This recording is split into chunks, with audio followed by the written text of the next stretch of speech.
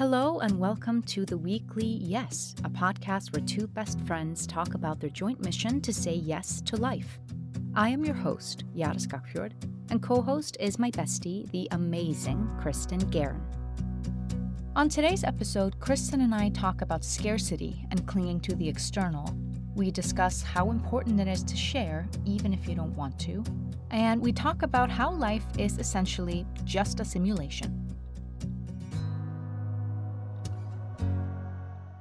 For today's Fast Facts, let's just talk about the fact that we are doing a two-part episode again. We do talk a lot, Kristin and I. You might notice that we don't really get to talking a lot about our yeses specifically, at least not in the same way as we've been doing it in previous episodes, as they were simply other things that were wanting to come through during our recording. So, without further ado, I'm going to drop you straight into our conversation for part one of It's All Pretend. Enjoy. There's a word for it in Iceland. I guess you would say in English, you would just say you crash, like you've been excited for something for a while and then it happened and then that's what's happening. That's why I'm tired. It's just the crash after the build-up, if you will. In Israel, they say, I crushed. Like I crushed on the couch. Or we would say I crashed in the U.S. And say, I crushed. I crushed. Okay. All right. It's not right. I think they're just trying to say crashed and they all think it's crushed. So tell us about it. Tell us about your day. I went back on set to do the remaining 3 episodes of the series I've been doing. So that was a lot of fun. It felt like a back to school kind of energy. Everyone was like super excited to be there. But what was very interesting about it is that not about the day itself, but the day before. The day before, I was feeling I was talking to Yadine and I was like, I'm scared. Like I'm really nervous. Last time I went, like the first round when we did the first 3 episodes, I didn't really know anybody. Like I didn't really know what I was doing. I didn't know what it was going to look like. I didn't know anything. So I kind of like went in with like it is what it is. It's going to be what it's going to be, right? Like, I don't know if I'm going to like anyone. I don't know if I'm going to like this in general. So I was really going in very just like open, ready for whatever, and no expectations. Right. No expectations, no pressure. And now I'm just feeling the pressure and I am having expectations. Now I know people. And now that I know the people and now that I love the people, I don't want to disappoint the people. Whereas before, it didn't matter as much. But it matters more simply because I love the people more. It was just like internal in my head, like, oh my God, what if all of a sudden they don't like me anymore? Or what if all of a sudden I show up and I'm having an off day and they just like regret having hired me, you know what I mean? And not wanting to let them down. Like, I don't want to have an off day because I don't want to, just like I don't want to disappoint people. And then there was also this part of me because I don't know if there's going to be more rounds of this. Like, I don't know if I'm going to have an opportunity to go back and meet with this group or work with these people. So there's almost like this tension of like wanting to hold it. You know what I mean? It's like, okay, so you have to make the most out of the few days that you have on set because like this might be the last time, like that whole thing. And I was like, whoa, like this, I don't know if I necessarily want to call it lack mentality, but like it's maybe part of it, like a little bit. But it's more just like you have something now and you had a good time or like you enjoyed it and now you want to hold on to it for dear life. So like the pressure is not just to do well, but also make the most of it and have it be just as fun, if not more fun than last time. Yeah. You know what I mean? Yeah. I remember like the day before I went on set last round, I was so much more relaxed and I was showing up relaxed and now I'm just like a bundle of nerves. He gave me great advice, Yadin. He said, well, first of all, don't forget that it's pretend. He was like, not just the fact that you're showing up and playing a character and playing pretend, but also just like, it's just, just like life is a simulation. Like it's all pretend. I was literally going to say like everything is, right? Everything is pretend. That's so true. Pretend. It helped me so much, honestly. Like this whole like meta way of looking at it. So that was my past 2 days. It's interesting. I've been in a similar place. Of course. I've been in a similar place around very different circumstances in which I was clinging to things, and around it was a lot of needing external circumstances in order to bring me peace like needing external circumstances to fall into place to bring me peace, and scarcity mentality. So the two things happening simultaneously. And the scarcity was actually in large part about timing of like, oh, I'm running out of time, or which is basically what you're saying too, of being like, oh, I only have so many days. And so I want to like make the most of it. And I want to, make sure that like, I want to embrace every moment. And that fear, because ultimately that is scarcity of being like, well, what we're saying in this moment is what comes next won't be as good as what I currently have. So I gotta make sure to enjoy this because like, that's it. Like it all sucks from here. Yeah, this is like as there's good no as it fate gets, or yeah. or in my case, like what was is as good as it got, and that's it. Yeah, and that's it, and it won't get better from here. So I need to cling to the, and so it was clinging. Like that's what it felt like. I felt like I was really clinging to things. And a few days ago, that started to shift. And what the shift was for me was, boy, I was not going to talk about this, but okay, Here we are. I wasn't going to talk about my set experience either. I was like, I literally wrote, I'm not going to talk about that today. I might do it next week or the following week if it feels good. Here we are talking about things we don't want to talk about. Okay, so my birthday was this past weekend on Friday, and I gave myself a solar return astrological chart reading with Joshua Robbins at the Kabbalah Center. It was amazing. 10 out of 10 kgs recommend. It was so great. Like it was just, he was so intuitive and so on point, and I just so grateful. Thank you, Joshua. And what he said to me, so my questions, I was asking about place to live because I'm between two different places right now and saying like, where do I want to live? And then also being like, where the hell is my soulmate? Like, how the hell am I single? Where the hell is my soulmate? And what he wound up talking to me about was, especially in regard to the placement of where to live, what I was looking for in these questions and work questions as well was an answer, right? Like very Pisces of me to just be like, I don't know, like I'm going with the flow and like I don't have a clear path and I don't really know like what to do. And I just want external answers, right? Like God, tell me what to do, right? Astrological chart, tell me what to do, right? And he was like, so here's what this location would be for you. And here's the gifts of this location. Here's the gifts of this location and the challenges as well. And now you get to choose which of those is more in alignment with your objective in life or what you want or why you're on this earth, right? And he was like, so now let's talk about like the real question here under that, which is why are you on this earth? And you know what I mean? Because that will allow you to make the decision. And we wound up having a bit of a chat. And he was like, to each his own. He was like, but I really believe that we're on this earth to, and this is very Kabbalistic or very spiritual in general, is to have a relationship with the Creator, to have a relationship with the light, to find more of the light within us, to shed the layers of bullshit surrounding the light around, in us so that we can be more of the light and shine more brightly and bring more light to the world. I couldn't agree more. I forgot that. I just got so, like you're saying, like it's all pretend. I got so wrapped up in a simulation recently.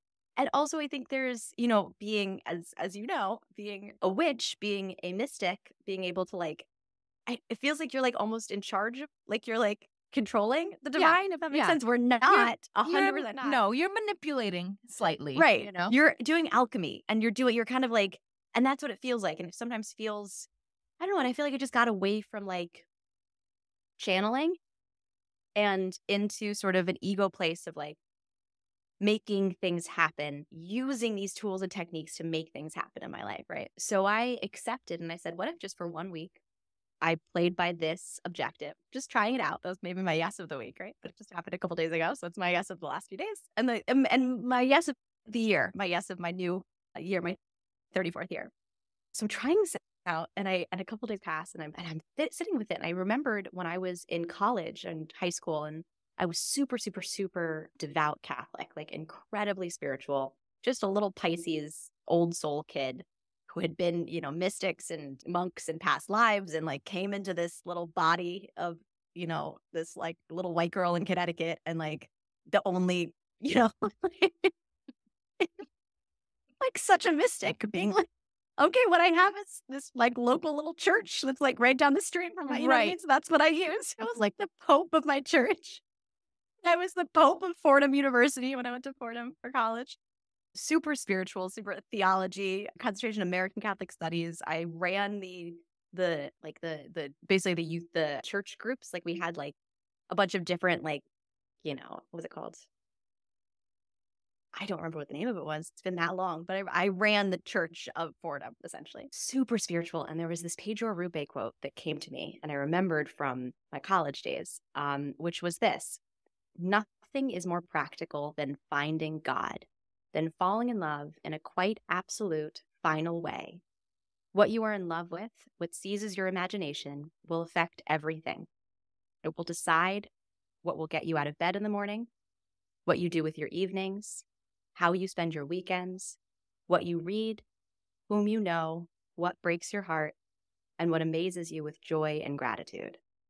Fall in love, stay in love, and it will decide everything. And I get emotional reading that. And there's part of me, like a very old part of my soul that's just like has known that before. All of this long story is to say, I'm in yoga. So I'm sitting with this, and then the next morning I go to yoga and I'm meditating, and I had this realization, and it almost like threw me off my mat. I was like, oh my gosh, God is within me too, right? It's not like falling in love with an external thing. It's actually about self-love as well. And the depth of like, there's a part of me that's this ego. There's nothing wrong with that. Ego human. Like I came into this life to do that, to practice that, to live in the simulation. Mm-hmm. And I love that, right? Like I love working. I love, like, there's so many things I love, right? I really love chocolate. I love yeah. I love being in the ocean. I love like there's so many great things. I was texting you right before this meeting of being like, I love being an adult. And I love like making money and I just bought a salad and being like, I make enough money that I can just like buy myself this $15 salad that like is, you know what I mean? Like way overpriced, but I was like, it's fine. Like I'm an adult. I like took the train to work today and I was like, oh, I just like love being an adult. I just like walked on the train and like used my card and, it's just like I love being a human, right? And we know that I love that part of myself, but there's also this deeper part of you that is creator energy, that is light, that is part of the universe, that we're all connected, we're all one. At the end of the day, the needing things externally in order to bring you peace and happiness, the fact that, oh no, there's scarcity, there's not enough, I'm losing time, I don't have enough time. All of this is just part of the simulation. None of that is true. You have creator energy within you. You are literally part of the universe. You are part of the divine.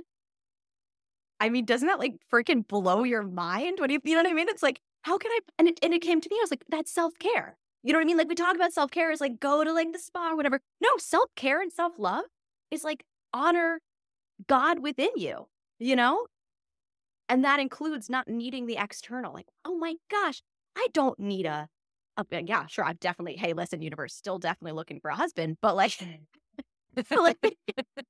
I am like, I have God within me. Like, right. I have creator within me. I have light force within me. Nothing else is needed to make me happy. Do you know what I mean? I don't need a partner to make me happy. I don't need a booking to make me happy. Are you kidding me? Anyway, those are my thoughts on that. I'm obsessed with all of that.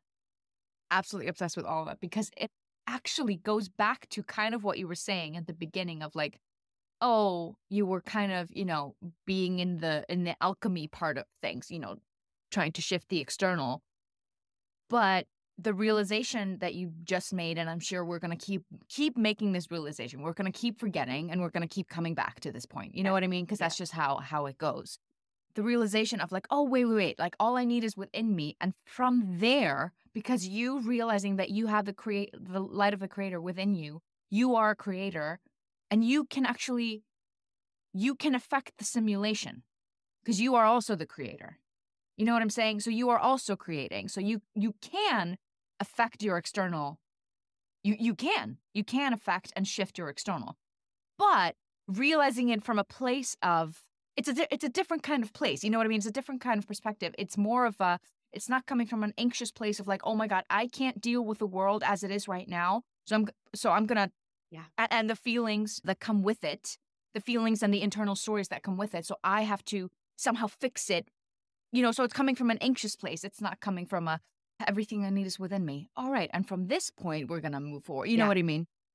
Yes. Yeah. So that's because from the anxious place, there's no space for God. Whereas if you're like, oh, here I am, and oh yeah, God is within me, and then you're gonna let the rest of God, or like the rest of the light, which also exists everywhere else, to be a part of this, you know? Yeah, that was just so beautiful. I could feel as you were speaking, I was just like sitting so heavily in my chair, just like I was completely still. I was not fidgeting. I was just like almost like a statue, like listening to you. I just want to point out one thing, because I think you told me a couple of days ago, yesterday or something, that you were in a class with one of your teachers, and your teacher said that you definitely should share what you don't want to share, because that's where the most growth is. So that's literally what you just did. You literally said that anytime I don't want to share, that's when I share, because that's where the most growth is. And that's literally what kind of both of us just did. It's like, I don't want to share this. And then we wound up actually doing it, because that's what we needed to do, because it's exactly what we didn't want to do. Yeah. She told me this less than 24 hours ago. I can't believe that I forgot it already. Well, you didn't. Your subconscious really absorbed it. Obviously. Wow. Interesting. But it also reminded me of Yadina and I were talking about something similar this week. This is very Pisces season. Everything. This is like very I love it so spiritual. much. Yeah, it's like a very, very spiritual God stuff. I mean, we do talk about spiritual things here, but this feels like extra spiritual. So we're talking about something that was about giving, because Pisces season is about giving, right? So that was something that we were kind of like looking at and practicing, and also coming from a place of like one thing was like giving. So where can you like give more without expectation or without expecting anything in return? And then the other part was love more, even if it's a person that doesn't show gratitude, doesn't show appreciation, doesn't, anything. How can you, and like maybe a person that you resent, maybe a person that, a difficult person in your life or whatever, that you're having a hard time loving, right? Because that happens. It's sometimes hard to love the people we love, Like, how can you just love them more? How can you, like a person that you're having, I don't know, a dispute or kind of like a tension with, or like friction, whatever, how can you just practically show them more love? Not like from a place of like, oh, I'm just gonna, open my heart more. No, like how practically can you do it? Like next time I talk to them, I'm gonna really focus on listening to them. Next time, or like something that's a bit more active. Like, oh, maybe I'm waiting for them to reach out to me because I'm always the one to reach out. So I'm not going to be the one to reach out. But what if I do? What if I'm the one that does that, Because at the end of the day, what is it that you want? You want the love and connection. So does it matter how it shows up? Does it matter who starts it? Or like, that was kind of like the vibe. And in both of these things of like giving more or loving more, same thing, kind of, sort of, right? Is the account is not between you and the other person. The account is between you and the creator. Meaning that if every time you love or every time you give, you are putting it in the hands of the other person to either multiply it and or give it back to you, it's not, it's sort of like a horizontal way of looking at it, but you should be thinking about it vertically, So you are gaining points in your account, or like marbles in the marble jar, between you and the creator, not between you and the other person. And so that's sort of like, so you're not giving or loving with any expectation of receiving anything back. That is truly unconditional. Because if you were giving unconditionally, you wouldn't care if they paid you back or not. Whether it was now or in the future or like whatever. But regardless, the account isn't between you and them. The account is between you and the creator. So it's sort of like when you are giving or when you are loving, you're not waiting for the other person to give it back to you. The creator will find a way to give it back to you, because energy is never lost, ever. If you pour all of your energy in your work and it seems like you're getting nothing in return, turn around and look at other aspects of your life and see if it's not coming through elsewhere. See if, maybe your relationship with your family, your spouse, your your children or like whatever, your friends, maybe those are thriving right now, even though your job might not be giving you much, you know? Yeah. Kind of similar to what I was talking about last week with the rooms, you know, and like looking at other rooms. It's actually very similar. I would agree with that. Yeah. So it's like so that's also going back to what we talk about often about like living with this kind of certainty and trust that wherever you're putting your energy, it is going to come back to you somewhere, somehow, sometime, you know? Yeah. And it's really not like you were saying, sort of like clinging to the external, like really wanting a very specific thing to be right here, right now, because my humanness wants things right here and right now, or else they aren't happening, or else I don't believe that it's possible, or else I don't believe that it exists. So it's funny. This week was also about sharing for me. I swear, guys, we didn't talk about this. It's just completely serendipitous. And I literally wrote down the very first thing that I was going to intentionally was like, that's something I can share, I can talk about.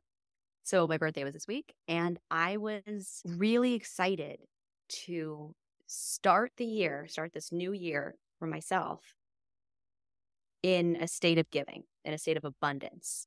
And so I started the year giving a lot, giving birthday gifts to everybody else, right? Like from me to everyone else. A few years ago, I did something maybe like 10 years ago at this point. Back in the day when I was a big Instagrammer, and I posted a picture of my parents and I, like the day of my birth, right? And I wrote this like beautiful little thing that was basically like on my birthday, thanking them for my life, right? Like being like, happy birthday to my parents and to my mom, especially, who like went through so much not just the 9 months, but also like nearly died at the end. I almost died. It was pretty traumatic. It's like, thank you to them for my life, right? And thank you to my ancestors. I started with that. Thank you to my ancestors. Thank you to my parents. And I remember like my mother was so touched by that. This is so many years ago, and I still remember this. And every year since, it's been, I'm having this, maybe like next year I'll send her a gift. Mom, I hope you're not listening to this. I'm sure she's not. But maybe I should. Maybe I should send her a gift on my birthday. I'm also the eldest child. So this is, the day like you are. This is the day that they became mothers. This is a really big day in their lives as well. And I was just thinking of like how oh my God, I'm so emotional. It's such a Pisces, a little day over here, but like how my birth was such a gift to all of these people, right? And like imagining that delivery room of most birthdays you receive gifts, but like on your first birthday, you are the gift, right? Yeah. So true. My grandparents on both sides were there. My parents were there. Like and this was a big deal. This is not the first grandchild for a couple of them, but like I was the first baby in this family. And yeah, and I was just thinking of like, how can I make the birth, like, do we have it reversed? Do you know what I mean? Are we doing this the wrong way? I am so inspired by this. I'm like, I've already decided that this is what I'm going to do next year for my birthday. Give my parents presents. I think I will. I hope none of our parents are listening. My parents wouldn't know what a podcast was if it hit them across the They're not listening. Just don't put this clip on Instagram, please, because they might see it. But so I was giving to everybody else on my birthday, and I was so happy to spend money on my friends. I had friends over. I gave like to charity. I did a tarot reading for every single person at the party, except one person who didn't want one, but I did, and they were like extensive tarot readings. And I did a healing on one person at the party, like a little healing, light healing. And I was like, wow. And I bought all this food, and I was just like, I was so happy to be able to gift. It was like the amount of joy that it brought me on this day. Do you know what I mean? Like way more joy than if like people had taken me out to dinner or done, you know what I mean? Oh my gosh. And today actually a friend took me out to breakfast. One of my best friends took me out to breakfast this morning, not you, another best friend. Took me out to breakfast this morning. What? I'm sorry. Someone else. Who do I need to punch? And he treated me right to breakfast. And I loved it. Like I had a great time with him and really enjoyed spending time. But I think for me, it was like there was so much more joy in the gifting than there was in the receiving. And I think also for me, the other thing about here was just like starting with an abundance mentality of like, boy, did I spend a lot of money on my birthday? Yes, on other people, right? And that's actually the perfect way to start the year because it tells the universe, I need this much money to because I want, and not for me, but like, look at what I do with the money. Do you know what I mean? You give me money. And of course, I think the next day I wound up getting like 3 times that I got a check like the next day from my agents for a thing that I just shot, like this commercial. I was like, great, like that's, you know what I mean? The money like immediately came back to me. Yeah. So sharing. Yeah. That concludes this week's episode, part 1 of It's All Pretend. We will see you next week for part 2. You will find us on all major podcast platforms as well as YouTube, and you can follow us on Instagram as well at The Weekly Yes. Keep saying yes, and we'll see you next week.